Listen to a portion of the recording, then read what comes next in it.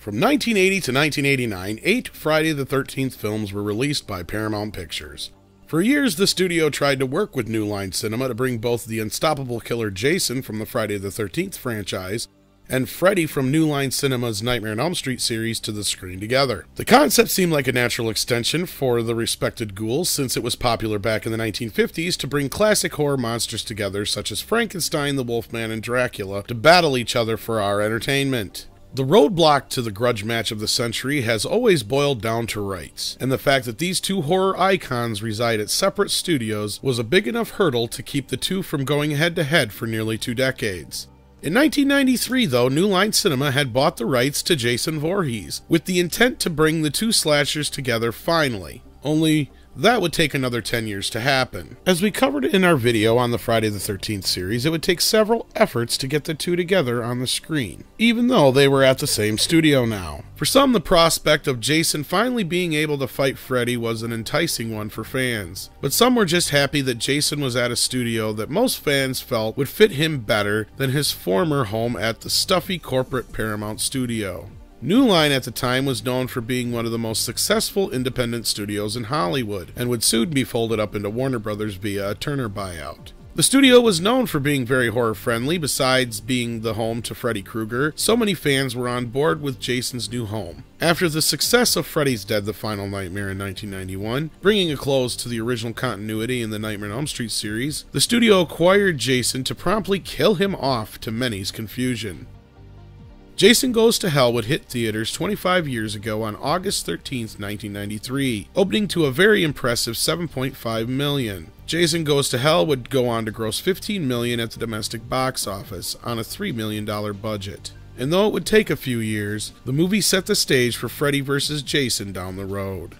Sean S. Cunningham, who had not been hands-on with the series since it had began, was now producing, and decided he wanted the supposed Final Friday to be different than the first 8 films. So he tapped a young and up-and-coming director named Adam Marcus to kill the horror behemoth. A native of New York and Connecticut, Adam Marcus started working in film very early on. At 11, he was a PA on his first studio movie. At 13, he was an apprentice editing at Columbia Pictures. At 15, he created the Westport Theater Works theatrical company, directing and producing over 50 shows in 7 years. At NYU, he won Best Picture for his film So You Like This Girl?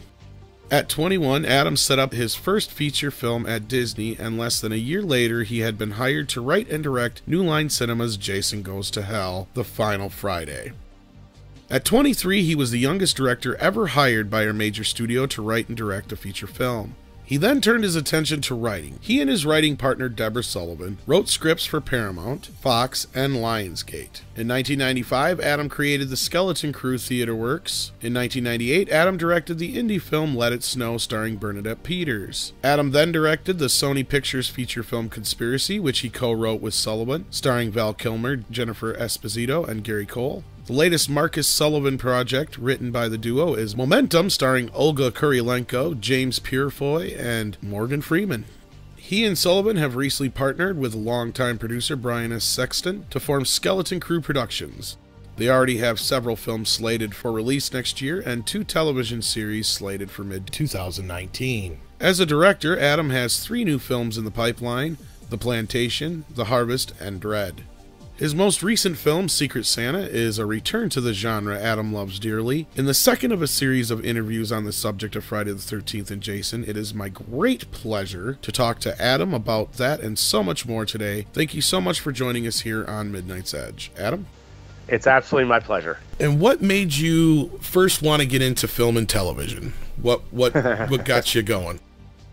Well, it's a combination of things. My whole family is in the arts, so everybody was either an actor or singer, a lot of Broadway performers in my family, and even one filmmaker, Joe Ellison, who wrote and directed Don't Go in the House back in the early 80s. So there was a bit of a legacy in my family. Of course, my family wanted me to have nothing to do with the business because they were all in the business and knew how tough it was.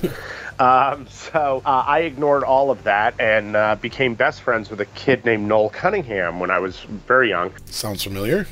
Yes, and his dad, of course, is Sean S. Cunningham. So I got kind of sucked into that family's dynamics and really fell in love with everything they were doing and working on. And so I ended up just being sort of that annoying kid who was always around and always involved in some way. And I have to say I was most inspired by his mom, Susan Cunningham, who's a brilliant film editor. And she was really kind of a person that I gravitated towards as far as, you know, how movies worked and the breakdown of film. And I just found all of that incredibly fascinating. But, you know, I mean, at that time, Wes Craven was always there at their home, and Steve Miner. And so this would have been in the earlier days, right? This was in the late 70s, early 80s, right when Sean was about to make Friday the 13th and then went on to do, you know, Strangers Watching Spring Break, House, all of that. So it was just a really exciting, cool time to be around them. In the meantime, look, you know, I mean, when I was 9 years old, I saw Star Wars on its second day of release. And like many filmmakers of my generation, the minute the Imperial Destroyer went over our heads, I said to my dad, who was sitting next to me, and he'd already seen the film Friday night at the opening, took us Saturday morning. And I just said, I want to do that. And from that moment forward, I never did anything but things that would get me closer to that. Just didn't look back, yeah. Yeah. And so for me, you know, from that moment, I started doing a ton of theater as an actor and then as a director and choreographer and producing my shows and writing stuff. And, you know, so it was right at that moment when that started to happen. And, you know, by the time I was 15, I was working for 4 different theater companies and then started running my first company. And then I had a second company that I created. So I loved it. I loved it. I loved the world of actors. I loved being creative in that way. I loved putting on a show. There was something about having an audience's response to what you're creating that was intoxicating. And so that became sort of the thing. And what's incredible is that the theater company that I ran was so remarkably successful. And remember, I grew up in between Manhattan and Westport, Connecticut. And the thing that was amazing about Westport, you know, Sean Cunningham lived there because it was like an artist's safe haven. Paul Newman lived down the street. Martha Stewart was at the other end of town. Neil Simon. Here's the thing, and it was a place where, I mean, like, Paul Newman was very specific in the way that he wanted to be treated in town, which is, you know, he would never sign an autograph. He did not want to be Paul Newman. He wanted to be just somebody who lived there and was your neighbor. Right. And what was remarkable about Westport is that everybody treated everybody that way. There was just a common sort of like, oh, there's Paul Newman shopping for pumpkins. That was just the way it was. And so there was nothing unusual or weird or about it. You know, it was just very comfortable. So I grew up around people like that and never got intimidated by them. It was just sort of, those were your friends and neighbors. And so with that, you know, even in the public high school that I went to at Staples, the theater program paid for all of the sports. We made so much money as a theater because I grew up in a 1,400-seat theater with an incredible proscenium arch and a full orchestra. And I mean, we had all of this stuff. And we were so financially successful that we were the ones paying for all the other programs. It's kind of crazy, right? And then when I started my own theater company, we were so financially successful that a tremendous amount of that allowed me to go to college and paid for a lot of my schooling and paid for my student films. So, you know, I had this kind of amazing education in the theater. Now, mind you, nothing was handed to you. You had to work for all of this. So, you know, you struggled to make these things successful and you know, and creative and all that. But when you did do good work, you ended up getting rewarded in a way that was, you know, that enabled to open other doors. Because I did not grow up a rich kid. Westport was a very rich town. I was not a rich kid. I was, you know, I was the only guy in my senior class who didn't have his own car. I didn't even have a driver's license, for God's sake. So I was never that kid, but I learned how to work the system and make things work for me so that I could go to things and be in places where I could experience that life that a lot of these other people who did have Hollywood money and so on could. So I went to NYU. I won Best Picture at NYU, and it was a comedy. It was not a horror film. It was a comedy at NYU. And right after that, Sean Cunningham saw the film and invited me to Los Angeles to, you know, to be his bitch for a year, and he would give me my shot. You know, there were things that you would think would work for you and then worked against you because, like, I spent from 9 years old on wanting this and working towards it. From 11 on, I was working jobs in film or theater. I mean, I was just working. So I was earning money from the time I was 11 as someone in the arts. So when people go like, he's 23, what the hell is he doing directing a movie? It's like, well, wait a sec. If I was 34, would that have been acceptable? And most people would say, of course, because you would have paid your dues. I'm like, well, if I started working in my early 20s when I got out of college and I made it at 34, that would have been the exact same amount of time from when I actually started working to when I directed my first film. So people don't want to put that together mentally because it's like the young age. Look, here's the thing. Since I was 16, I've been middle-aged. I mean, that's really true. Like, since I was 16, I was this guy who I negotiated deals for hundreds of thousands of dollars to come into our high school to refurbish our theater. And I was doing that at 16, 17, 18 years old. So that's the person I was. Before Sean gave me a picture to direct, before I got to do Jason Goes to Hell, I had already set up a movie with him at Disney. Right. You know, as a producer. That Dean Lorey, the brilliant Dean Lorey, wrote. And that would have been the one that became My Boyfriend's Back eventually? That's the one. It was originally called Johnny Zombie.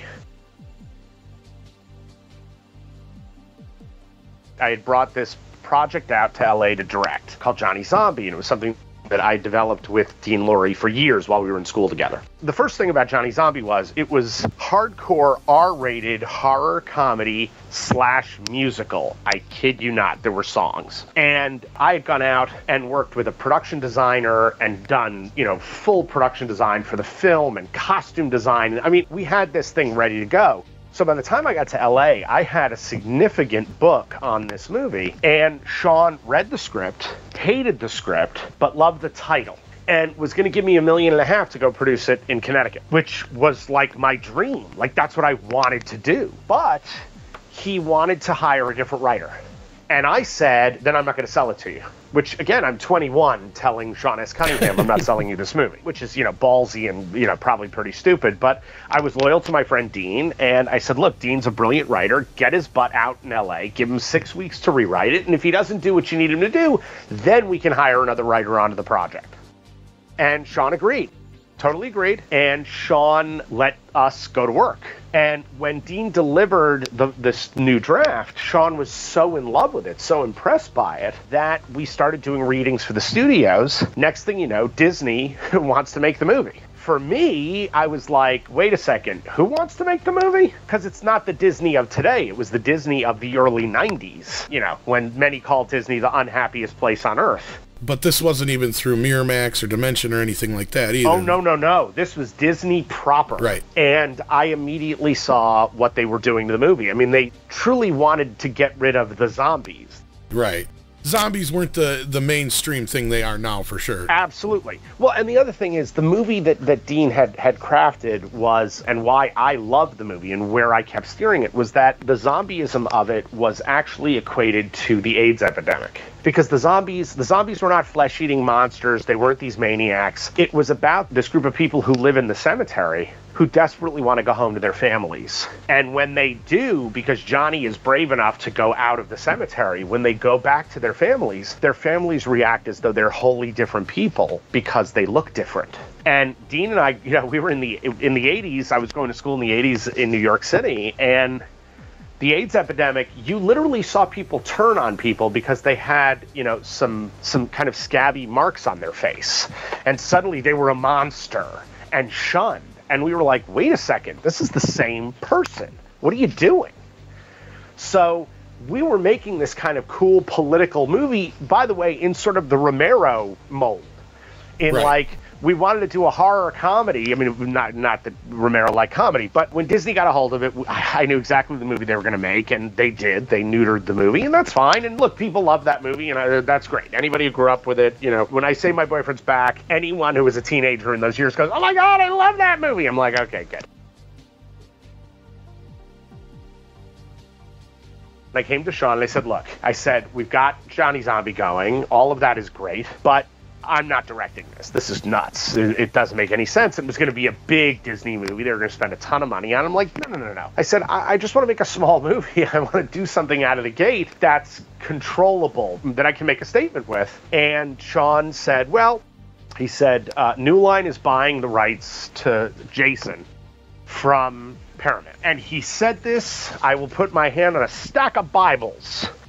He said, get rid of that fucking hockey mask and I'll let you write and direct it. And I will tell you, there's a YouTube video of him calling me a fucking liar at a convention. And the minute he realizes that he just said that, you watch him, he backs off on his own statement. He starts going, well, Adam was very creative and he had a different idea. He totally starts trying to kiss my ass right after he tells me I'm a fucking liar.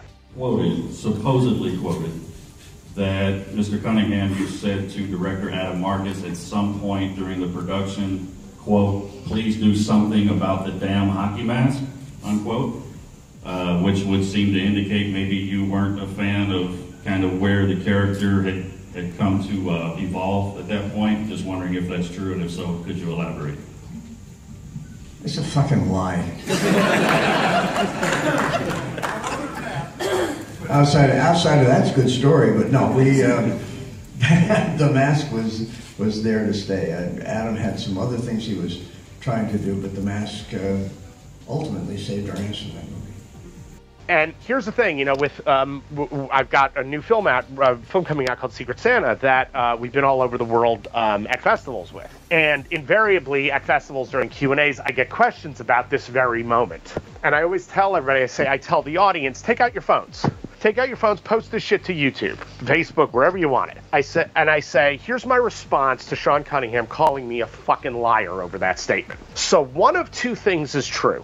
Either a 21-year-old boy who just got out of film school told Sean S. Cunningham, a 53-year-old man who created Friday the 13th and the House franchise and a ton of other things. I told him what he was going to do with the hockey mask. I told him what he was going to do with Jason. Or he told me to get rid of the fucking hockey mask. Now, here's the thing. One of two things is true. That either means that I am the most powerful 21-year-old who was ever born into existence, and Sean Cunningham is a eunuch, or Sean Cunningham is the liar. So he can choose either one. I'll take either one. Either I'm exonerated for being a liar, or I am the single most powerful young man to ever hit Hollywood. So either one, I'm cool. I'll go with either. With either scenario, I'm fine. So was there any demands from the studio, or how did they feel when they found out that Sean's kind of ultimate goal was to get the goalie mask out? I gotta tell you, I never got a complaint from the studio either. And look, here's the other thing. I'm not stupid. I wanted the mask to come back at the end of the movie, and I brought the mask back. And so that was always going to happen. My goal was to take the character that you love so much and make him more special. So Jason's in the whole movie, but I knew if I hold that hockey mask back from the audience, because look, I'm a fan of the movies. I love the hockey mask. I want the hockey mask to come back in. So for me, I knew if my third act is the return of Jason, the audience is going to lose their freaking minds. And by the way, they did. So all of that worked. And again, you know, I had to drag Jason to hell by the end of the movie, so I knew the hockey mask had to come back just so that it could be brought to hell. Right. So how did the initial idea, though, then come about for Jason Goes to Hell? He obviously told you that they were getting the idea, just get the mask out. So was that the only stipulation that you were given? That was the only stipulation at first. And the thing is, what I delivered to Sean originally, which, by the way, he bought, because I brought him a treatment 3 days later and he bought it. He was like, done. This is great. I love it. Let's go forward. It had problems, many, but he was excited at the direction I was moving in. Right. This was like the first time Sean was involved in the series, though, since like the first film, right? It really is. I mean, here's the thing. Sean is a producer throughout all of these movies, meaning he collects a check every time they would make a Friday the 13th movie. And here's the thing, on part 2 and part 3, because Steve Miner directed them, Steve Miner was Sean's protege ever since Last House on the Left. And by the way, Susan Cunningham cut part 2. She was the editor of part 2. And she is a brilliant editor. And I think part 2 is the best edited of all of them. So he had a tenuous connection to those movies, but not much of one. So then how did the whole sale come about? Because he was the producer all this time and technically owned the rights? Yes. That's how he got involved again then? Let's put it this way. At the point when I was with Sean was just desperately trying to get things made. Okay, it was the early Right. 90s. He hadn't had a hit in many years. And Sean likes having, big houses and pools and cars and things. And so in order to do that, he had to keep making movies. And look, here's the thing about Sean Cunningham that most people don't know. Because I asked him at one, because I remember he was asking myself and Dean, we were all up at his house in Beverly Hills. And he was asking us, what our goals were, what our dreams were. And, we told him our kind of 21, 22-year-old dreams. And then I turned around to Sean and I said, what are your dreams? And he said, to win an Academy Award. And this is Sean Cunningham. I mean, this is, the master of the exploitive who really wanted to be taken seriously as a filmmaker. And he had some scripts that were really cool, that were really like dark and interesting indies that weren't violent, that were about sort of the human condition. And he really did want to make those movies. The problem is, the film industry of that period in particular, once you're in a box forever. That's it. And the problem is Sean's box had a hockey mask on the cover of it.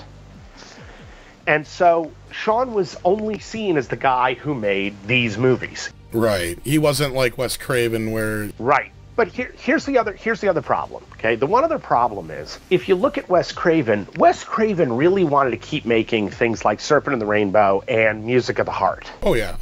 But he couldn't because he's Wes Craven. Exactly. And it's like people forget that these filmmakers are so multifaceted, but were never given a chance to really do the stuff they could do. And Sean, because his name didn't mean as much as a Wes Craven could get a Meryl Streep to say yes. Exactly, yeah.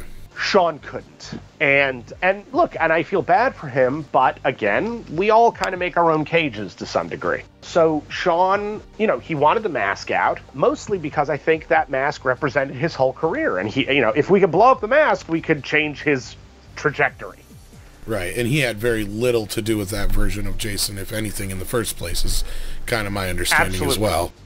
Absolutely. He made a movie about a vengeful mother taking revenge for her child's drowning because campers were fucking instead of watching after her son. That's it. Right. That's what he did. And there is an argument in court right now that he even had very little to do with that as well, with the whole Victor Miller situation. I don't know how much you know about that or want to comment on that, but I know a bit about it. Look, here's the thing. Having been an artistic person that worked for Sean, and the way I ultimately was treated by Sean, and look, again, Sean, I am grateful forever to Sean for giving me my big break to start my career. Absolutely. Did I make Sean a lot of money in return? Yes, I did. Did Sean profit from my work? Yes. Did I profit from the fact that Sean believed in me? Absolutely. That being said, the way I ended up being treated is the way most creative people who work for Sean end up being treated. And so when I hear Victor's argument, I've seen Sean do stuff like that. He does not, let's put it this way, Sean doesn't want to call me as a character witness.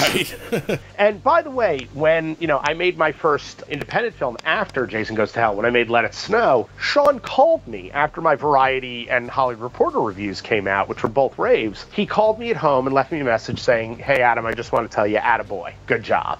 So I thought we were cool. Right. And then I see this nonsense. And by the way, look, even some of the stuff that he said in the book, Crystal Lake Memories, I just scratch my head and go, Sean, you were the producer of the movie. You were there every day. You were there. You didn't do much. You didn't say much, but you were there. And it's almost as though Adam delivered a movie to me. What? Again, I was 23. It's not like he suddenly said, hey, let the kid from summer camp just make the movie. It just didn't work that way. I had him sitting on my colon the entire time I was making the film. So every decision was put past him. Every choice was there was one choice I made that wasn't put past him. He almost fired me over it. And we were 8 days away from finishing the movie because of one choice I made that I didn't consult him on, which was, we did not have a lake in the movie, okay? We faked a lake. Like many of the Friday the 13th films, we faked one. So what we did was, I used stock footage at the beginning of Jason Goes to Hell. You see the lake. You see Camp Crystal Lake. I used stock footage from the first movie that, ironically, we got from Paramount. So I had footage from Sean's original DP of the lake, okay? And it's beautiful stuff. But here's the thing. I kept saying, look, at some point we got to bring the lake back into the movie. Like, Jason was, gestated in a lake, born from a lake. All of this lake shit's got to come back into the movie. So at the end of the film, when we're in the Voorhees house and my brother's head gets cut off, when Stephen Freeman slashes his throat and his, Randy's neck opens up, right. I wanted there to be a light effect in the room. And my cinematographer, Bill Dill, who is a genius, who's just a brilliant, brilliant guy, we worked it out that this light effect would happen. And I said, I want it to look like ripples on the water. The way when light hits water, it looks like ripples. Right. And so if you watch from that point to the end of the movie inside the Voorhees house, literally there are ripples like the lake has opened up in the house. I see. Okay? By the way, it is a subtle light thing. It's just a cool looking light design. When Sean saw this in dailies, I am telling you, he lost his effing mind. He went berserk. He called my cinematographer in to yell at him. He called me in to yell at him. And in fact, he even said to my DP, he says, you know what you're doing. You should have been on Adam about this. And Phil was like, dude, I'm sorry. Adam's the director of the movie. What are you talking about? Right. Like, he made an artistic choice, and I stand behind him on the artistic choice. I think it's great. And Sean threatened to fire me, and I said, go ahead. We got 1 week of production left. Go ahead, fire me. See if this crew stays. Whole crew's going to walk out with me. It was ridiculous.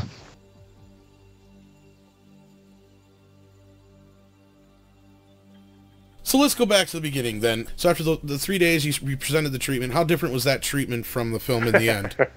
Very. Very, very, very. So here's what the treatment had. The treatment started with a figure rowing out on Crystal Lake. By the way, I was told by Sean to ignore Part 8 in its entirety. Part 8 doesn't exist, okay? So I have a figure row out onto Crystal Lake, dive backward into the water, find Jason's body chained to the bottom of the lake, as it is at the end of Part 7. He brings the body up, puts it in the rowboat that he's in, rows back to shore.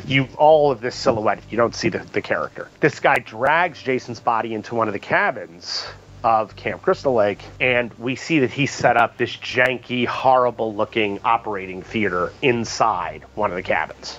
He then starts to operate on Jason's body, tears open his chest plate, and finds the black heart of Jason Voorhees. He then goes to extract the heart, and the heart, you start to see like black ooze start to kind of come out from it, and suddenly the heart starts beating, and Jason's eye opens, his one eye. Jason sits up, grabs the face of the person who's wearing a surgical mask, grabs his face, and rips the mask off, and we see under this mask this hideous, boil-covered, pustule figure. Just fucking gross. And Jason starts to crush his skull, okay? The guy who's getting his head crushed, this ends up being Elias Voorhees, who is not Jason's father. He's Jason's brother, okay? This is where all this Elias shit started.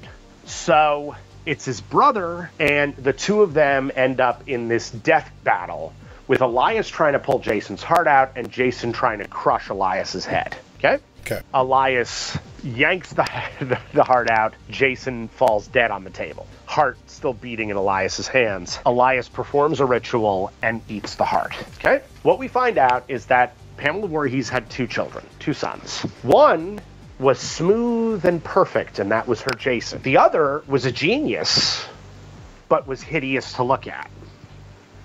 And so she shunned Elias, but loved her Jason.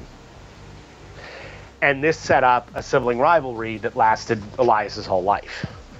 So when Pamela's dead, Jason's dead, and he can go get Jason's evil heart, he finds a way that by consuming his brother's heart, he will gain his brother's power. And again, with the whole Deadite thing and everything else that has come out in the last year or so, finally, because I finally started talking about it. Give us a little insight on the whole Jason as a Deadite thing, and were there any aspirations of maybe one day crossing over with Ash? Give us the background on that real quick. Honestly, from my point of view, there was never any aspirations of crossing over with Ash. So I'll start right from there. That was not my intention. My intention was I wanted to find a mythological way that was in the horror universe Okay? But when you watch Jason Goes to Hell, I put in, and again, everybody thinks of Easter eggs as a common thing. When I did it, it was not common. I wanted to cross the streams. I wanted to kind of bring these characters closer together. And look, the ending was not something dictated by New Line or by Sean. I'm the one who came up with the ending. I'm the one who said, let's have Freddy drag Jason to hell. That was me. So much so, I had to be deposed for testimony in court about it. That's no joke.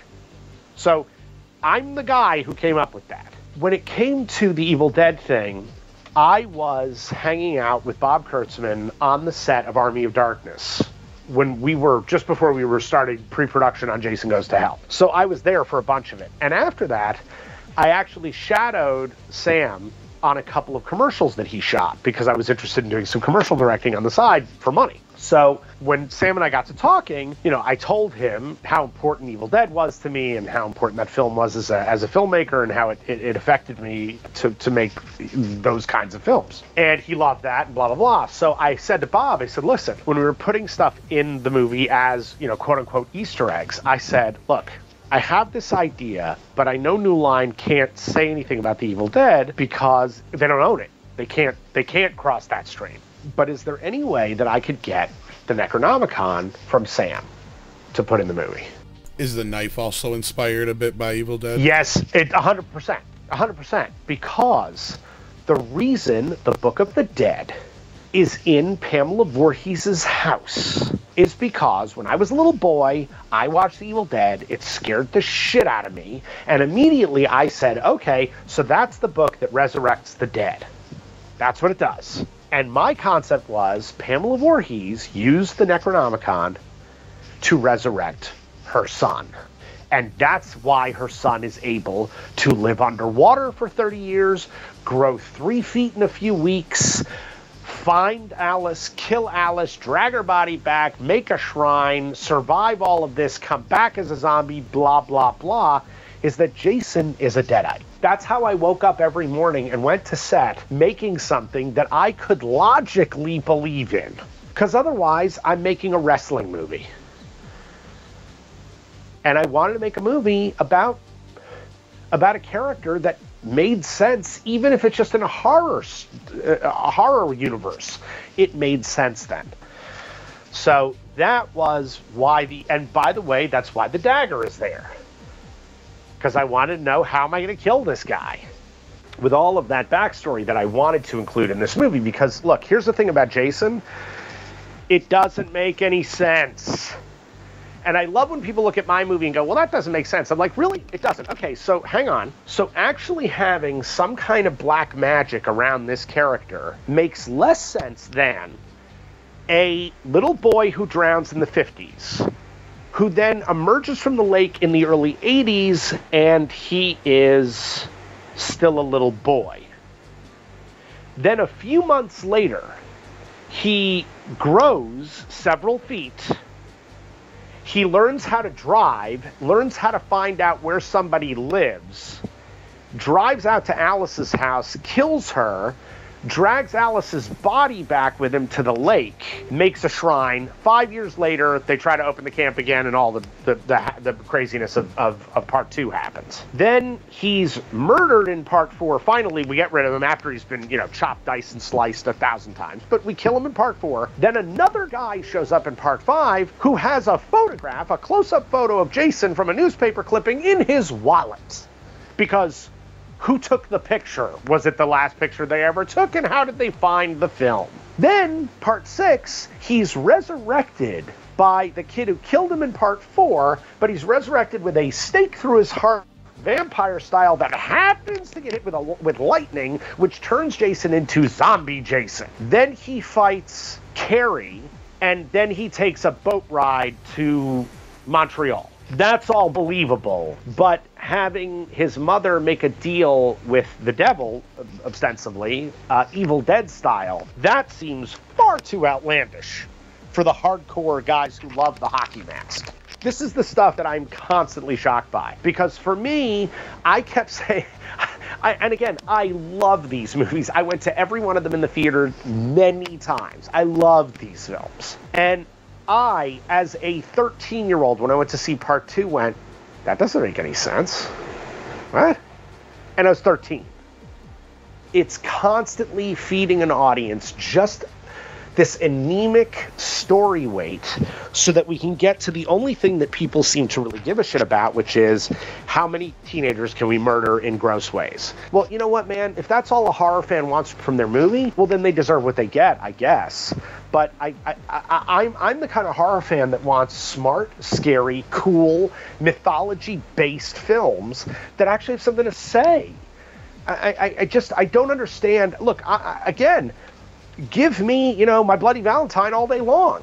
But give me a story. Give me Prom Night. Give me Terror Train. Give me all those movies. I love those movies. But give me a fucking story. Look, the first Friday 13th has a great story. It's just a great, simple mystery. And when Mrs. Voorhees shows up at the end of that movie, no one saw that coming. No one. And it makes perfect sense. When you know the story, you go, that makes all the sense in the world. The other thing is the idea of this serial killer murdering over 100 people in less than a square mile of space over 10 years.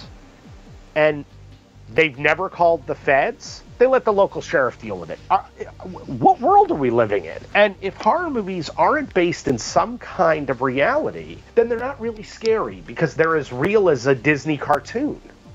So how is that scary anymore? So for me, it was why it was so easy to blow up Jason at the beginning of the movie, because I went, yeah, the FBI would have been called in years ago. And this guy keeps evading any kind of capture, and they're going to blow him the fuck up. They're going to do a sting operation, and it works, and it's successful. And again, what I loved about screenings of Jason Goes to Hell even back then, people would lose their minds when we blew up Jason. People went out of their minds. And then there was this moment of, wait a minute. We're only 7 minutes into the movie. What the fuck? Which was great, because I'm like, great, it's the first time in a Friday the 13th movie you don't know what's coming. You have no idea where I'm going at this point. How much freedom did you really have? You said at first you seemed like you had a lot, but then things receded a bit. Yeah, I had a lot of freedom in the treatment of the first story, and forgive me, I went off course with that, because basically the story was about Jason's brother stealing Jason's ability, Jason's power, and then Elias becomes much worse than Jason ever was, because now we've got Jason in the body of someone who's a thinker, who's brilliant. Okay, so I wanted to make kind of Uber Jason by putting him and his brother in the same body. The problem is the body starts to deteriorate. That Jason, because Elias is so weak, is such a weak character, he's so diseased physically, that the body just starts to break down. So that's where the body hopping came in, that he needs to keep moving because the tissue is literally tearing apart. Because Jason is in there trying to get out. So the body hopping came from that.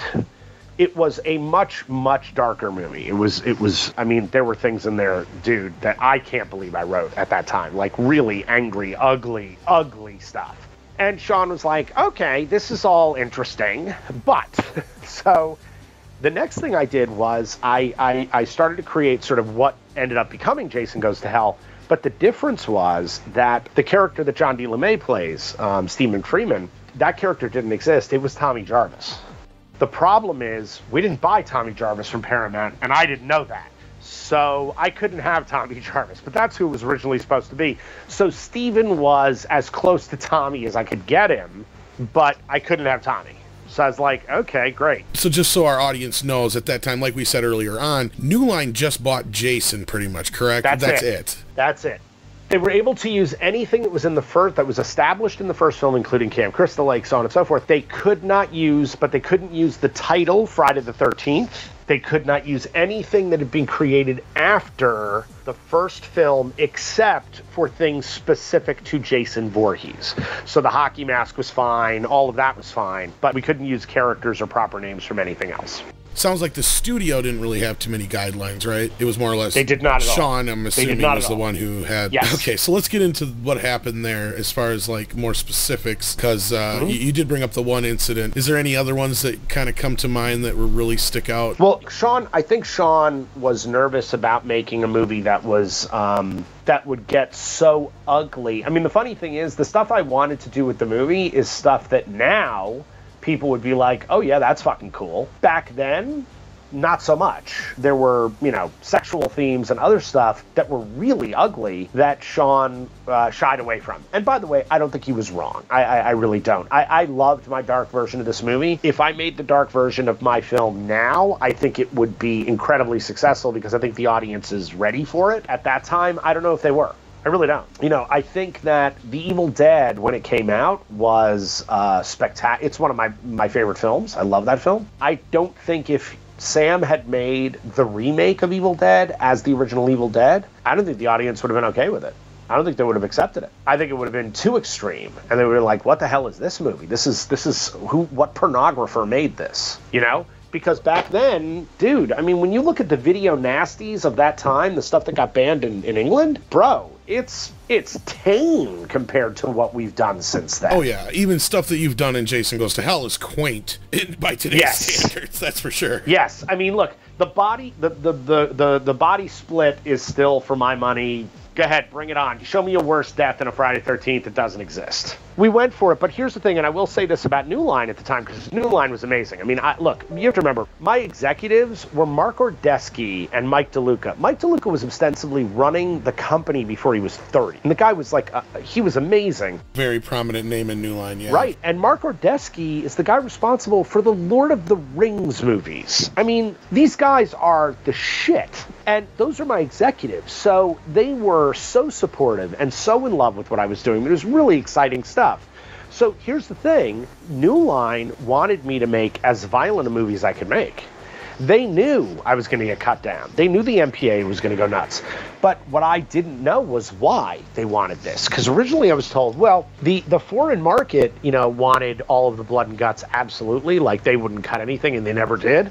But New Line, unbeknownst to me, was going to release a rated and unrated cut of the film. It was the first time New Line had ever done that. And it's why it was New Line's most successful title up until then. Because every mom and pop shop that usually bought one copy or two copies had to buy two copies or four copies of the same movie in two different cuts.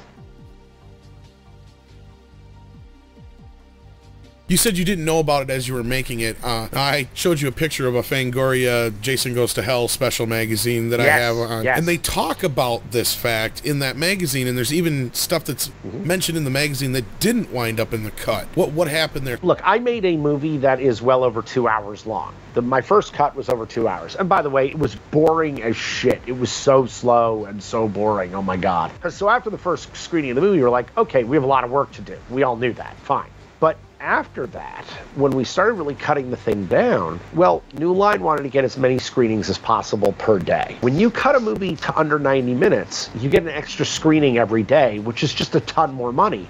And by the way, they are right when it comes to the theatrical release of a movie. I get it. I do. The problem is there is stuff that's on the cutting room floor for Jason Goes to Hell that is shit that the fans have been asking for 25 years. Right, yeah, and that's one thing that I know some of our younger listeners may not understand is that this came out at a time where it wasn't a practice that was normal for the studios at all. We didn't have the unrated versions of DVDs coming out every other week. That's right. This was a big deal. I do recall that quite a bit. Yep. And look, there are effect scenes that went away. There are full characters that disappeared from the movie. And that sucks because I had great actors. Look, even people who hate Jason Goes to Hell, when I ask them, like what they hated about it, what they like about it, consistently, no one ever takes any umbrage with any of the acting in the film. The actors in my movie did an unbelievable job. They are all really good. I mean, the work is really good. My favorite scene in Jason Goes to Hell is when John LeMay meets with Ward in the back room in the stock room of the diner. And it's this quiet scene where a buddy gives his friend the keys to his car and says, get out of here. But it's an actual moment of drama, of actual human interaction and drama in a Friday the 13th movie. Well, nobody can fault you, for trying to do something different than teenagers screwing in the woods, Absolutely. basically. Yeah. Absolutely.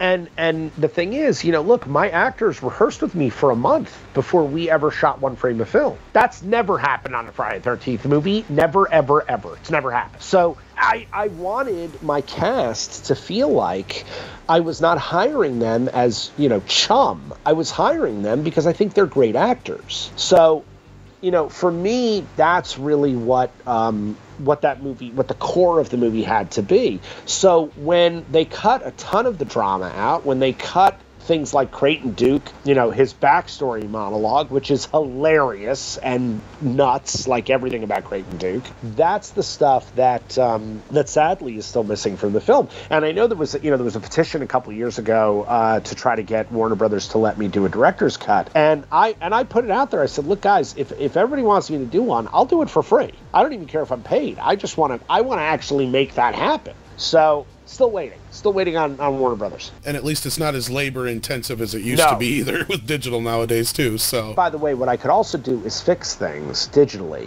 that you couldn't do back then that would cost nothing. Right, that would have cost thousands of dollars back then, if not hundreds of thousands of dollars. Exactly, because look, one of the things that I wanted originally, and was originally the concept, was that as people's bodies were coming apart because of the evil that's in them, I wanted the hockey mask to start emerging under their skin. So I wanted this really cool effect of Jason trying to break free from the human host that he's in. So that's what I initially wanted, but of course we couldn't afford it. It was just way too expensive an idea because you had to do it practical. You couldn't do it digitally. There was no digital. Right, because before this, at this point, New Line's biggest film would have been Freddy's Dead, correct? Absolutely. What people don't realize about Jason Goes to Hell was how low budget it was. I have to tell you, the thing that is remarkable about Sean Cunningham, the thing that I will give him, and I've always said about him, Sean is a remarkable producer because he can turn a dime into a dollar. He can. He's incredible when it comes to that. It was never a feeling of, I don't have enough money. That was never the sense. It really wasn't. And look, let's be honest. I mean, Bob Kurtzman, who to this day is still one of my best friends and does the effects on my movies. Bob, I mean, Greg Nicotero never stopped yelling at Bob during our film because Bob kept adding effects that we weren't paying for, that Bob would just do. And Greg would be like, you're going to bankrupt our shop on this movie. So a ton of the stuff that Bob was doing for cost because he loved me and he loved the movie. And so, I mean, dude, we had, when you look at that movie, look how many deaths are in that film. I mean, it's out of control. And that's just Bob. That's me and Bob coming up with shit late at night and him getting it constructed. It's literally what it is.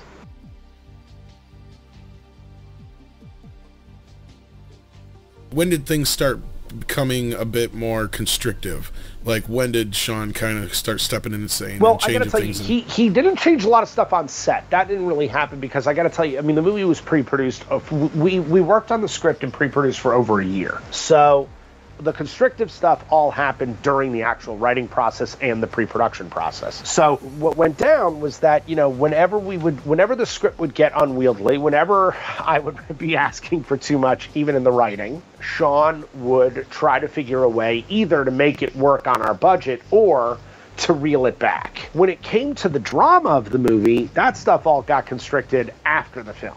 Because Sean was all for the drama, because Sean loved that it was a movie about human interaction. He loved that it wasn't about a bunch of teenagers who go to get high and get killed. It was about real people with real lives that get interrupted by the horror of this shark in the water. And he loved that. So it wasn't until Sean wanted to cut the movie down below 90 minutes that it started strangling the drama of the movie and making choices that, some I agree with and some I don't agree with. But Sean's constrictive work as a producer, I will say for a lot of the movie, look, he definitely let us be kids in a sandbox. He definitely let us have some toys and have some fun and do all of that. But I'll tell you, I walked onto set my first day with a shot list that had 47 shots on it. And he looked at me like, you can do half of those. Right. And again, people forget, I shot this movie on 35 millimeter. There was no digital. It took forever to light. It took forever to set up a shot. And I had an amazing crew and an amazing DP. And again, my inexperience told me I could do 47 shots in a day. Yeah, on a student movie where I've got a crew of 5 people, sure. but not when you're moving 100 people in vehicles and every other goddamn thing. So by day 3, my shot list was down to 22 shots. Here's what's incredible, okay? I would come in with a regular shot list, and then I would start adding. I would get my 22 shots, and then I would start adding shots to the day. By the time we finished, I had an average, this is no joke, of 41 shots a day. That's the truth. And my cinematographer will be the first one to jump up and say, he's absolutely right. So what happened was my youthful enthusiasm, my excitement started to take hold and started to get us to work faster and more efficiently and move. Dude, I'm telling you, like, when I'm on set, and anyone who's been on set with me can attest to it, when I'm on set, I never stop moving. I never sit down and have lunch. I'm not that guy. I am on it the whole fucking day. Because I go, look, if I've got, and on that movie, I had a healthy schedule. I had 35 days. If I've got 35 days, I don't want to sleep for a minute of those days. I want to be working as much as I possibly can. And the truth is, crews, the only reason that a lot of crews go slowly is because they're fucking bored. Set is boring. Being on set is such a dull experience unless you are willing to work your ass off. And the truth is, most people who work in film, they want to work their ass off. Like, they want to have a good time and do their job and have fun doing it. And so for me, the environment that I tend to create is one that's very positive and very excited. If a PA wants to give me a suggestion, I am happy to hear it. So the film really it got taken away from you in post-production, yes, is what you're kind of saying. So tell us a little bit about that then. So you got the film shot. You're insinuating that you could pretty much put together the version you wanted to do. It's out there, yes, but you just need the ability to do it. So now you're into post-production. Sean's trying to cut it down to 90 minutes. What happened there? Sean basically tells me to sit in the editing room and shut my mouth and look pretty. I swear to God, that's what he said. And you know, I tried to voice my thoughts and my opinions and was shut down almost every single second. What were some of the major changes that bothered you the most? Well, I mean, Creighton Duke not getting his backstory in is infuriating to me. Also, there were scenes in the diner where we really got to know those characters better, especially Vicky and Randy. Vicky had a boyfriend who was an amazing actor named Jonathan Penner. His entire character was cut out of the film. And he was killed. He was killed in the movie. And he got cut out of the film. They cut the death scene. You got to know Ward and his parents better. You just had more of a sense of the fabric of this place. And again, I'm not saying that all the cuts were bad. A lot of the cuts were really good. A lot of the cuts were smart, judicious cuts. But we lost the flavor of the town that we had created, where you really got to know and care about these people. So for me, is some of that there? Yes. Is enough of it there? No. Because for my money, the only reason that you're actually frightened when somebody gets murdered is if you know them and love them. And I think there are some characters in there that are, look, I mean, Joey B and Pookie are two of the most, you know, adorable, hilarious, ridiculous characters. They're awesome. And the performances are amazing. So you attach yourself to people who are kind of funny. But I got to tell you, man, I mean, there were scenes of real drama in this movie. And look, by the way, there's, you know, the whole subplot about this guy has a baby that he doesn't know exists. No one has told him he has a child. That's in the movie. We shot that stuff. But you don't get to have any moment of it. So when he's fighting for the life of his child, that child is a cipher. It's not something that he's grappled with, but he did grapple with it in the footage. Look, the other part of it is, anyone who ever watches the cut version of this movie, I look at them and go, why are you wasting 89 minutes of your life? Because if you don't see every effect that we put in that movie in its entirety, you are missing the point of the movie. Because the effects are extraordinary. And look, here's the other thing. Sean Cunningham was public enemy number 1 when it came to the MPAA. So right. That was one of the worst things that could have happened to me as a filmmaker, because the minute I worked for Sean, I got branded with that same problem. So the first time we sent the movie into the MPAA, they didn't finish the movie. They turned it off. Wow. They called Sean and said, we don't even want to give this an X. That was their quote.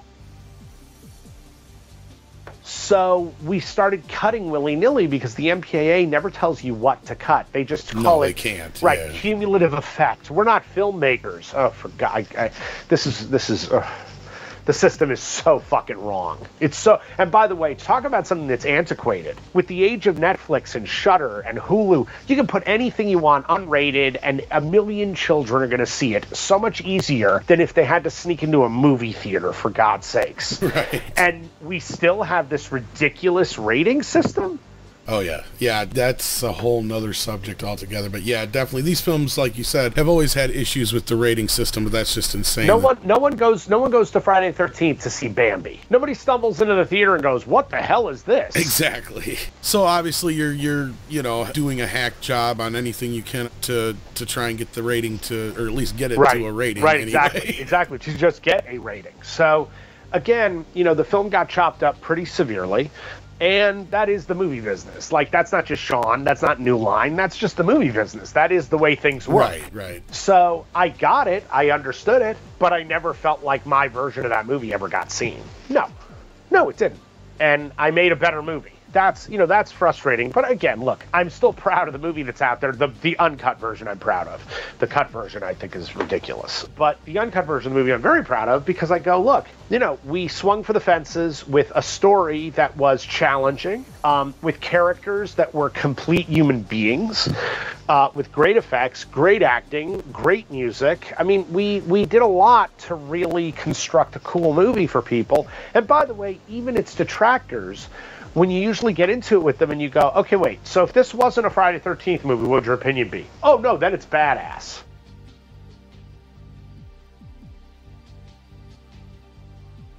Between Jason X and Jason Goes to Hell, they are kind of the films that the fans tend to, beat up. Beat up quite a bit. And how does that make you feel in the end? I mean, really, it's like... And do you feel like if your version could have been put out there, that the audience may have been a little bit more receptive to it? I think that if I'd been able to do the gag that I wanted to do about the mask bursting through people's faces, I think the audience would have totally dug it, and I think that would have changed the movie. I think I made a movie, being a fan, I made a movie that a fan wanted to see.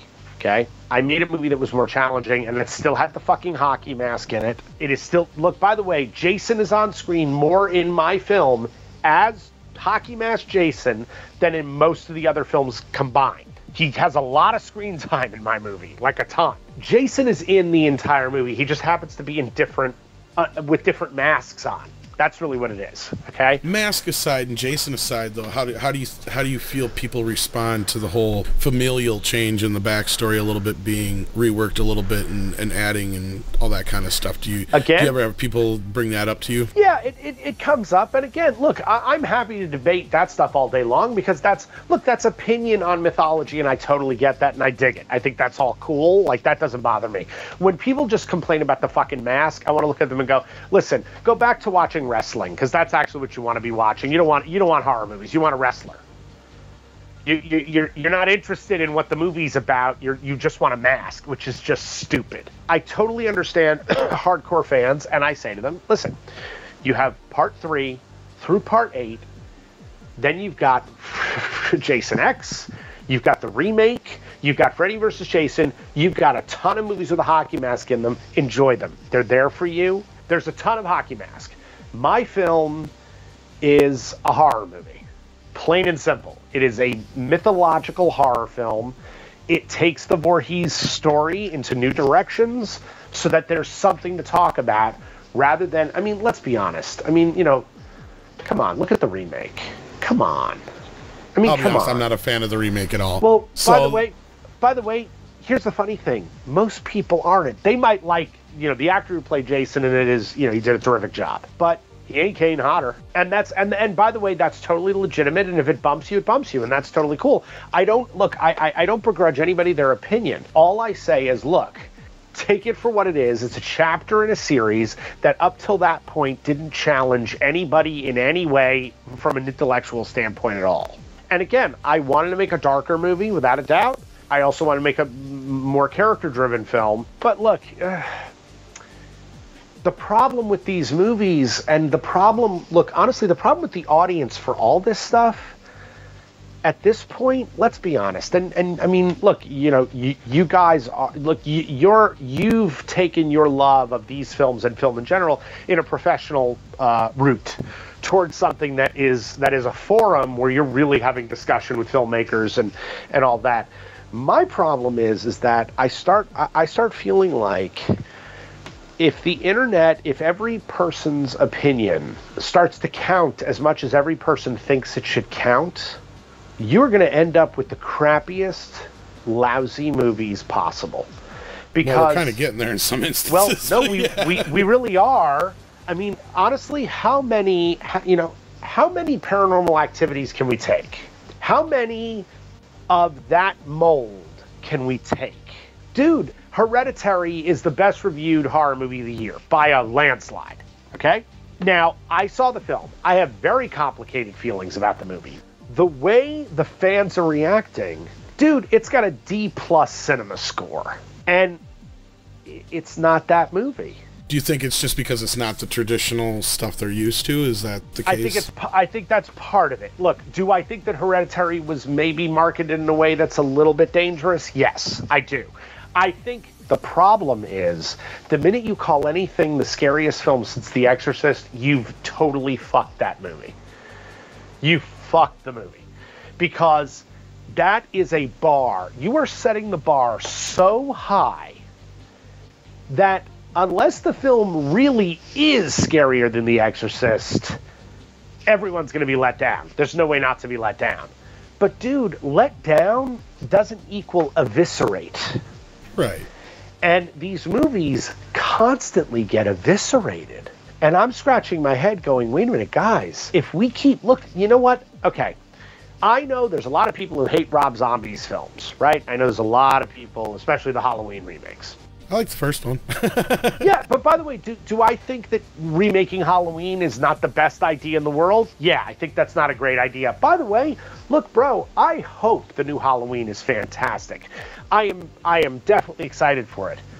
But how can it live up to any of the hype around it? How? How is it possible? Yeah, and you have that everywhere, especially with things like Star Wars and stuff like that now. And right. So, was there anything you would go back and do over again? Is there anything you have done differently looking back on it? Because when the film came out, it obviously was a financial success. Uh-huh. So, when did it finally start to come back as far as any backlash or anything like that? And the internet. When did you kind of just... The internet. That's what I figured. The birth of the internet, and when every person has a voice... And when hating things becomes more entertaining than liking things, that's when it happened. What I think is awesome is that the last 5-6 years, suddenly critics and fans alike all start showing up on the internet, writing these great articles in defense of Jason Goes to Hell. And it's really cool because there is this wave of people who love the movie, who get what I was trying to do. People are starting to realize, like, I had something on my mind and up my sleeve that was a little more complicated than just another chapter in the Friday the 13th franchise. And what's cool about the people who are defending the movie is they are realizing, hey, in a wave of hate, the cool thing is to be the person who's positive about it. So that's been kind of amazing. And I will tell you, I've been doing a bunch of screenings around the country for the movie for its 25th anniversary. Every audience is sold out. Look, if I was able to do it now and in the world that exists as we are able to manipulate photography the way we can, look, I wish that I was able to do something with the mask that kept reappearing much more often for the fans. I think that's the part that bumps them the most. Do I wish the mythology was different? No. No, I like my mythology. Quite frankly, I wish I could have had the rights to Evil Dead. I wish I could have done something that was more along the lines of that, because those movies, look, there's a fear factor in that first film, I'm saying The Evil Dead, that you match that with Jason Voorhees, you suddenly have a monster that's far more terrifying, and that there's a reason you can't kill him. For me, making Jason just the shark, well, that's fine. That's fine. It's okay. But let's remember, Jaws 1 is the only good Jaws movie. After that, it's diminishing returns.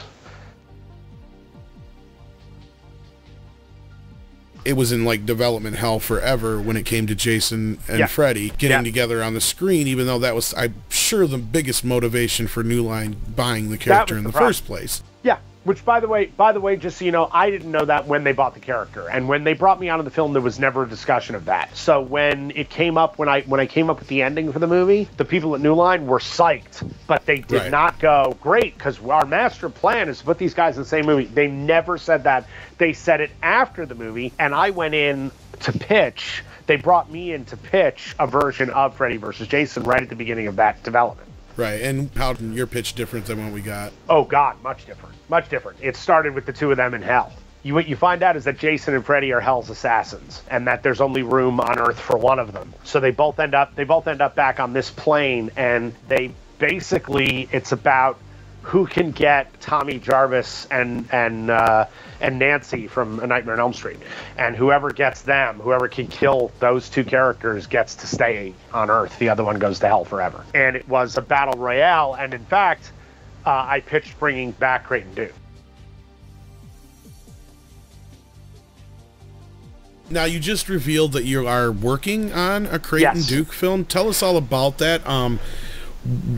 Here's the thing. Okay. Yeah, go ahead. Finish your question. Well, I was just going to say, what can you tell us as far as, is it in development? Is there anybody attached to it? Is it really a thing? Obviously, is it connected to Friday the 13th at all? Mm-hmm. Okay, here's what I can tell you about our Creighton Duke movie. A couple years ago, I created a new company called Skeleton Crew. Skeleton Crew was the brainchild of myself, my brilliant writing partner, Deborah Sullivan, and my equally brilliant producing partner, Brian Sexton. What we're trying to do is, much like what I talked about earlier, is make films that are fun for the audience, but that also challenge them intellectually and actually have something to say.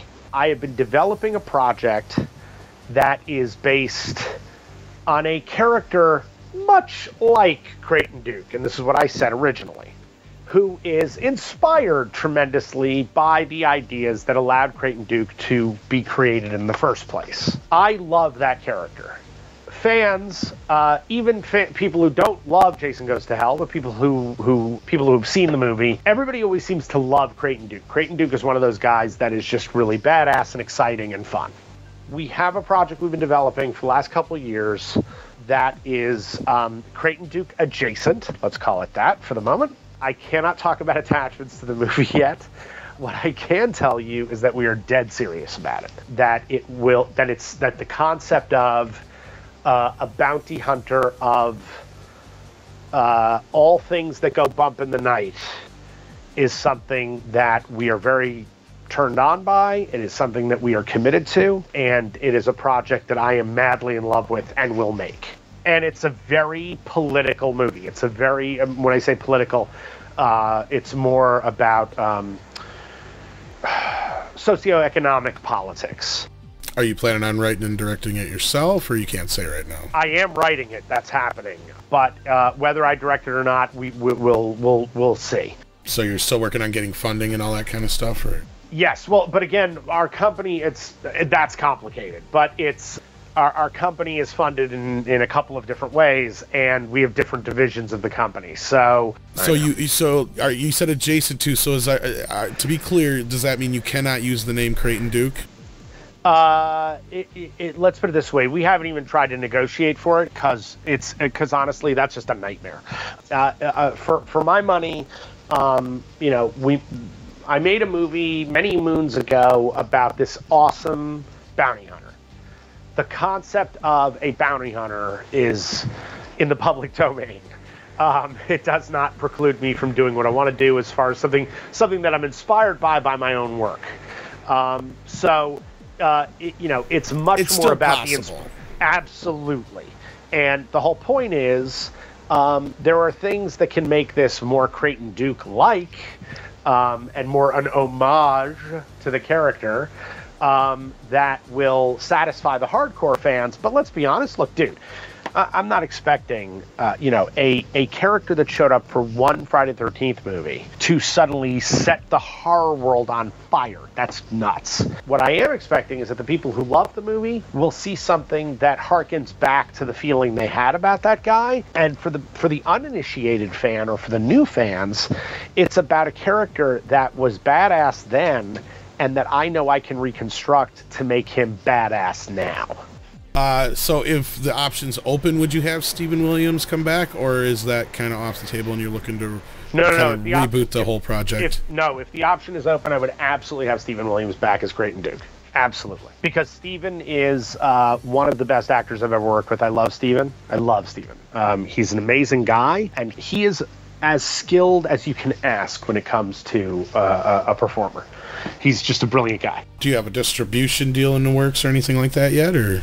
Well, again, no, we don't. What we do is, especially with our horror stuff, we do everything independently, completely independently, and then we set up distribution in different markets. So with Secret Santa, for example, we just closed our UK distribution on Secret Santa. We are closing our German distribution next week. We are in the middle of something with the US. So things are structured differently. Now, in our bigger budget division, which is more action pictures and thrillers, that kind of stuff, that usually we end up with an MG with from a studio. But again, part of the reason behind Skeleton Crew was that I had been doing, sort of studio filmmaking for a really long time, which is awesome. And I'm very lucky to have gotten the jobs that I've gotten and worked on the films that I've worked on. And that's been amazing. The problem is you go to see the premiere of the movie and you kind of scratch your head and go, I didn't write that. What is that?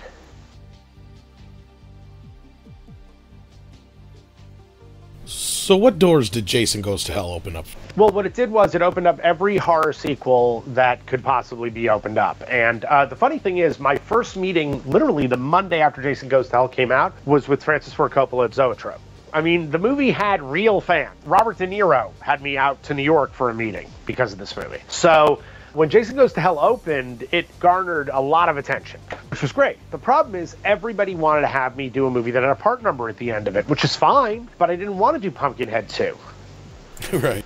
Because the next time you would really jump into the major horror franchise would have been with Texas Chainsaw 3D, which would have been the reboot. Reboot. How would you? Yes, exactly. No, here's the thing. What happened was I immediately started to feel the box close on me, and I had just been working with Sean Cunningham, who truly had a box around him. And I said, I don't want to be that guy. I don't want to be a guy with a number after every movie he makes.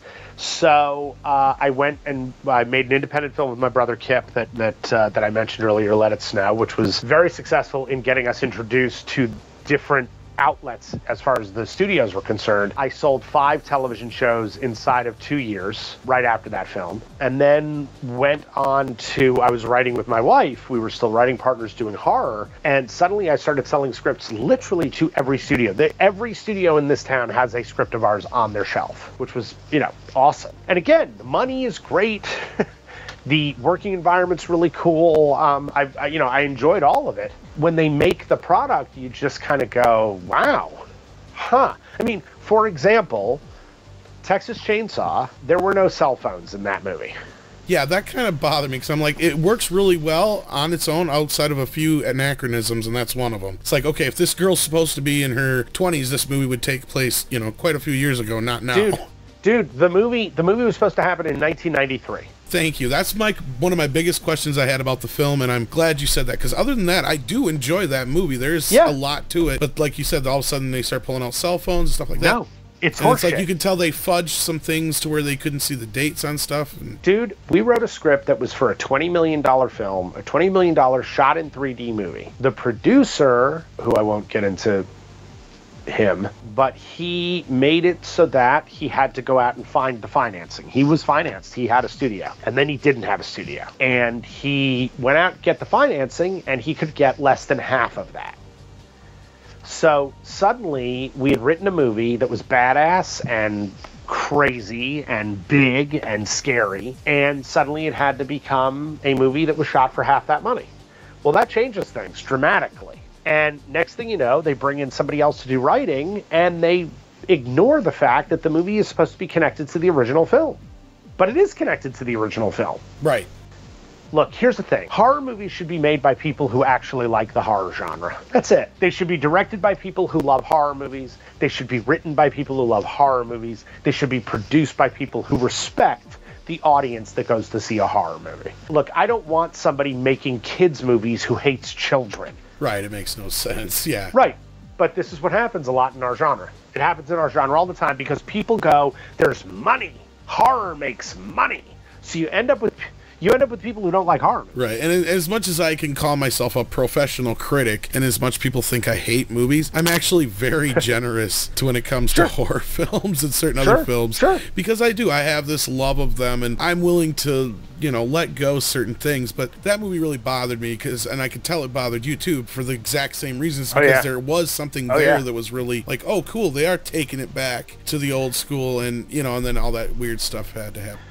One other thing that I will not take any responsibility for is do your thing, cuz I will not take responsibility for that line. I can tell that bothered you. I refuse. No, my wife and I both were like, what? And, oh, by the way, at the end of that movie, it's supposed to be 12 men against Leatherface, not an overweight racist and his toady. I mean, it's ridiculous.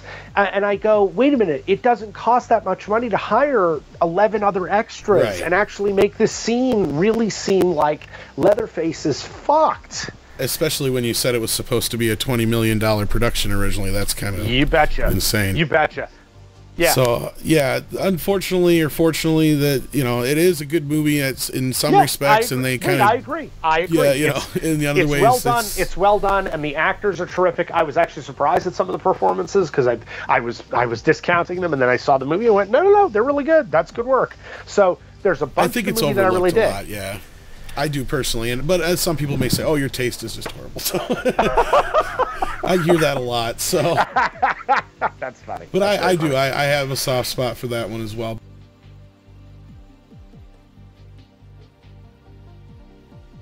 Is there any really cool projects that you're working on right now that you want to talk about real quick? There absolutely is. There absolutely is. We I mentioned it earlier, but I've been all over the world with my current movie, Secret Santa, which is not a killer Santa movie by any means. It is more a psychotic family movie. It's a movie that I'm hoping will start to become one of people's favorites around the holidays.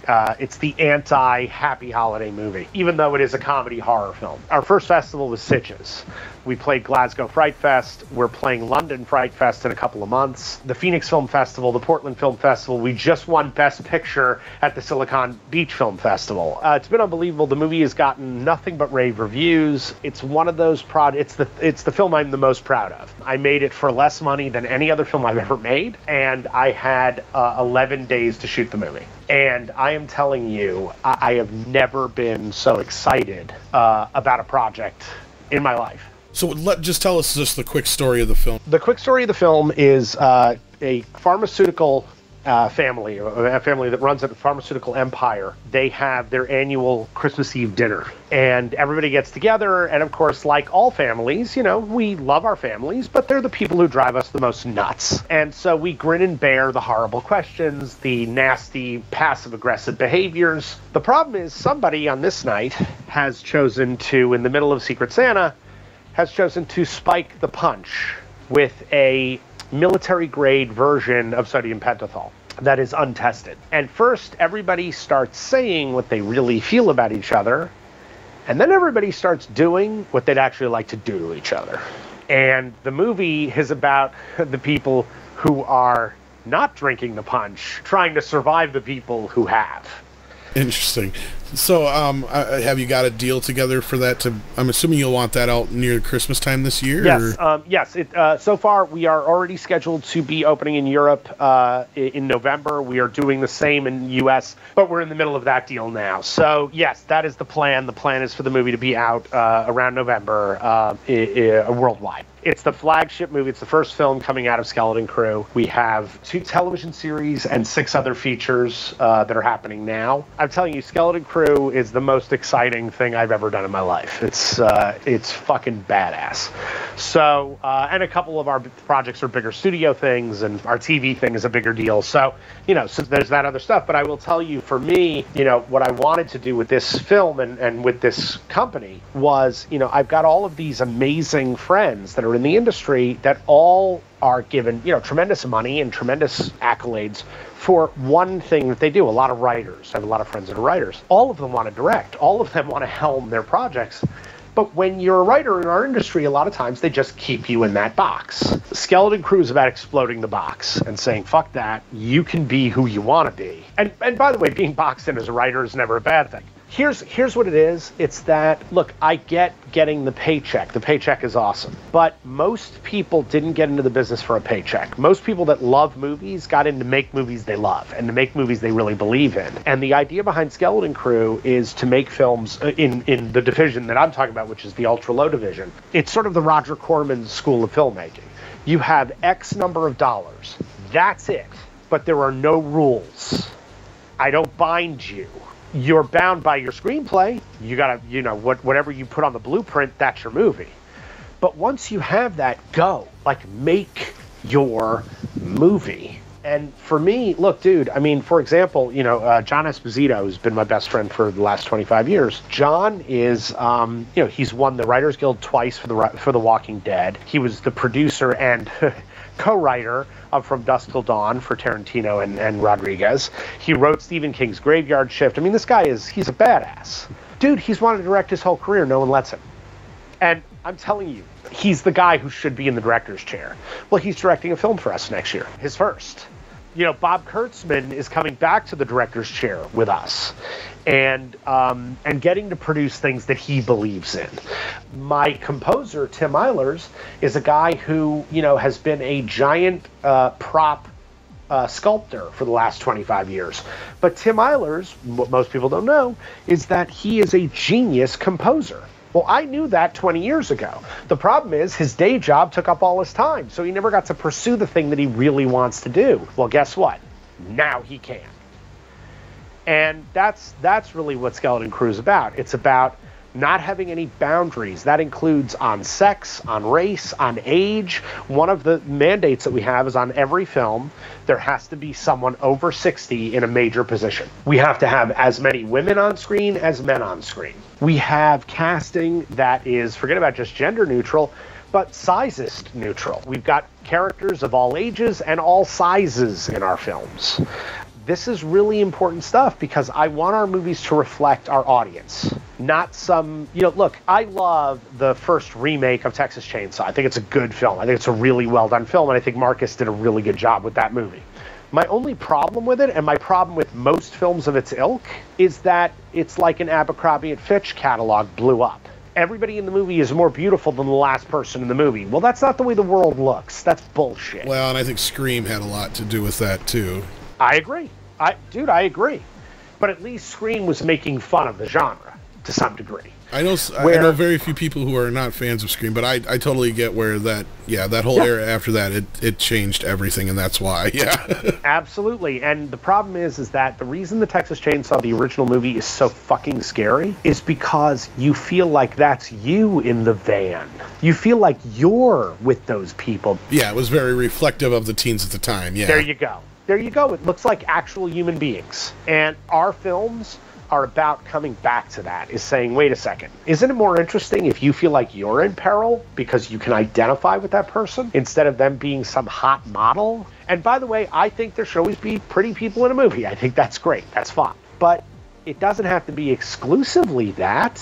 And honestly, look, our finest actors are not based on their looks. Our finest actors are based on their acting. So for me, I want Skeleton Crew to be a safe haven for artists and for people who want to make things. And by the way, I'm not talking about some pretentious nonsense. I still want to make horror movies. I still want to make thrillers. I still want to make stuff that's audience friendly. But I want to do it in a way that allows people to actually feel really excited and good about the product they're making, not just making widgets that look pretty. Dude, you know how many television shows that the casting directors are told flat out, you can't hire anybody above a size 2? That's true. Right. When it should be more about just the actor's skills and how they portray the character, and if they capture the character. And what's more important is bringing the page to life instead of hitting a demographic or hitting a beauty quotient. Because the truth is, in that world, we don't have a Willem Dafoe or a Kathy Bates in that world. Now, do you take it in stride, or is it kind of similar to the same kind of wave of diversity going on in Hollywood right now, or do you feel you're doing it in a little bit different way? I will tell you what's frustrating for me is that I've been doing this my whole career, and anybody who knows my screenwriting in particular knows I have been writing for women my whole career. I have written almost exclusively for women. I write a ton of female-based action films, of female-based horror films. I have always been about that because I don't understand that, in most movies, it's 3 girls and 28 guys, and I'm including Wonder Woman in that. We're seeing a lot of films, especially like recently with like Star Wars and stuff like that, not to take up too much more of your time, but they're basically hiding behind the diversity instead of taking I get what you're saying. I get what you're saying. Absolutely. Responsibility for what may be wrong with the film, and throwing fans under the bus and saying, "Oh, you're just racist," or "You're just..." Well, no. Here's the thing. I think that's nonsense. I agree with you on that, because look, a movie has to be good. I don't care. You can be diverse all day long. If it's not a good movie, it's not a good movie. I will say this. I watch something, let's say, like Black Panther, right? Right. And I go, this is where diversity is at its best, because they're telling a story that makes perfect sense in the way that it's cast. I never felt like it was a political statement. I really didn't. I sat there going, this is a great movie. This is just well done. You then cut to Infinity Wars, and I go, great. Now you're just bringing that diversity into this movie, but you've established it. It's just part of the universe. It all feels plays natural, out. Yeah. Right. Because there's a green chick who's just as important as the African-American characters in the movie. So, okay, good. We're good. Well, at that point, it almost doesn't matter. Yeah. Right. So diversity should be one of those things that just reflects the world we live in. However, there are films, and I won't get into specifics because I don't want to get hate mail. There are films where I agree with you, where diversity is being used as something where people are suddenly embarrassed to say they don't like a movie. There's a way to do this where we can all be on the journey together, and actually, again, it's the idea that diversity, inclusivity. Bro, do you know that women in a SAG contract, it's considered that you're hiring a minority when you hire a woman, any woman. That's not joke. That's a true thing, because there are so few parts for women, and it's one of those things that guys will never understand. We won't get it. And by the way, look, most women don't go out and support films that support women. They'll go see Wonder Woman. And again, look, the first half hour of Wonder Woman is extraordinary. I was so in love. I was like, this is, God bless these guys. This is awesome. The last 2 hours of Wonder Woman is Captain America: The First Avenger. Thank you. with three women in it. And by the way, Gal Gadot is gorgeous beyond belief, and in a bathing suit half the movie. I love when people go, she's not sexualized. I'm like, what movie did you see? The villain is gorgeous, except she's got a little piece of plaster on one side of her face. And the third woman is the dumpy, funny one. Ha ha ha. I'm like, how is this a rally cry for women? How? Please explain it to me. Do I think it's awesome that they made a decent Wonder Woman movie? Yes, that's awesome. I think that's a great thing. But I'm sorry, Black Panther did it better, kids.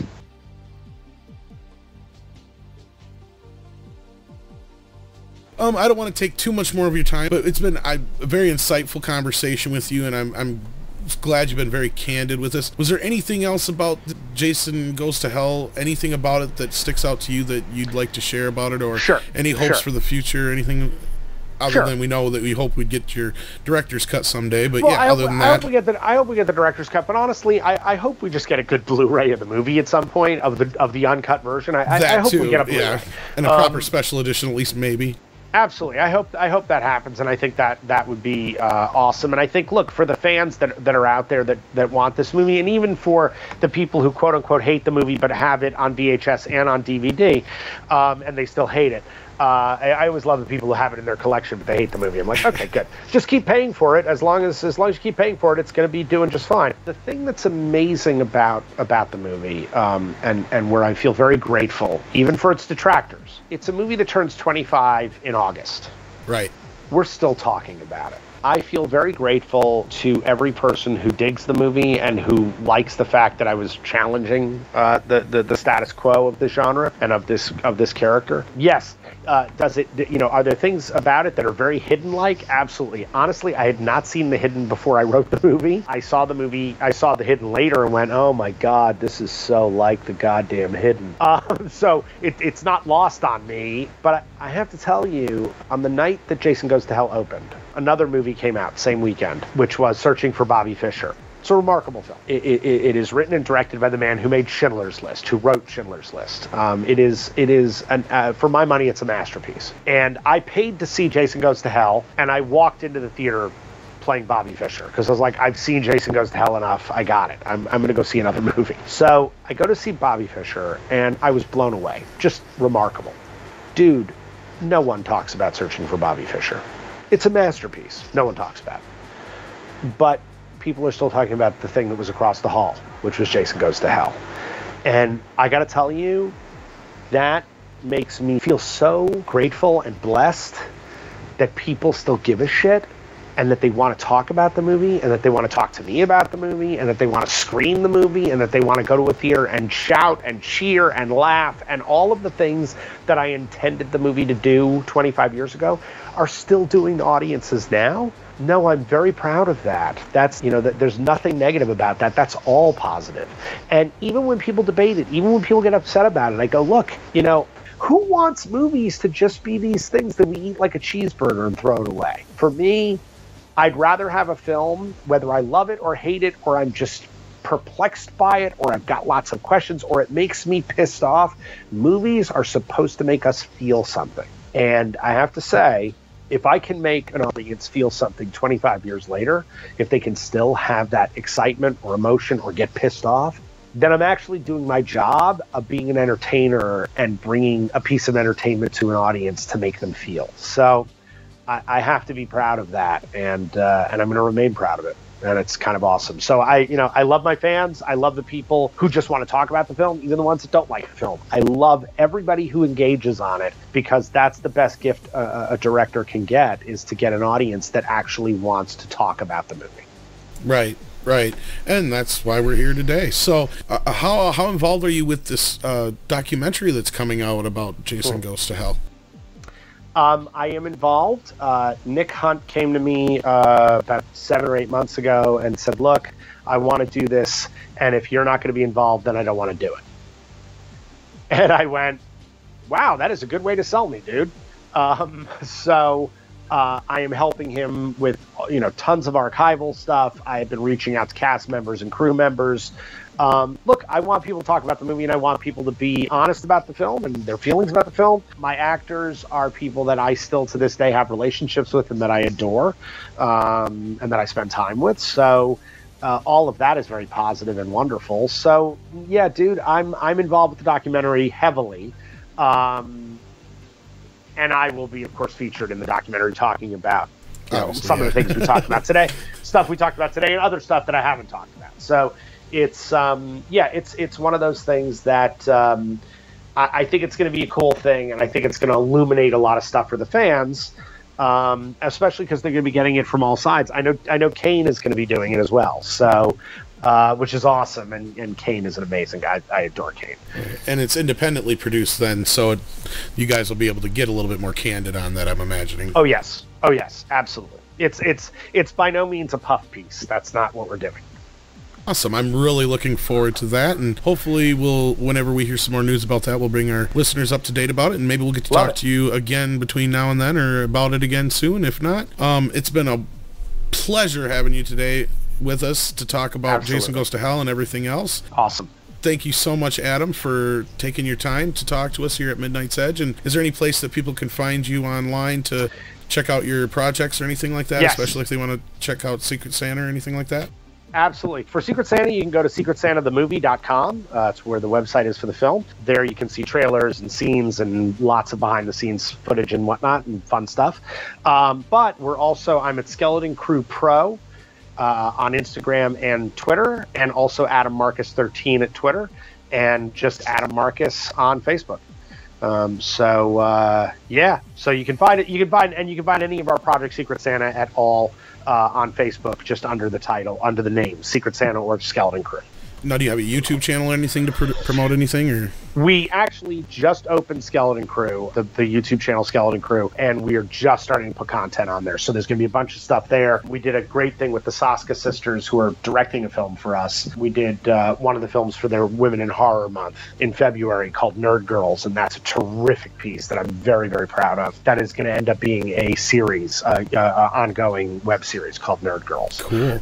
Yeah. All right. Yeah. Well, we'll make sure to try and get all those links down below for our listeners. And awesome. Again, thank you so much for your time. You spent a lot of time with us here today, and we appreciate that. And happy to do it, brother. You were a terrific interview. Hopefully we can do it again. I look forward to it. You got it. Awesome. Thank you all so right. much.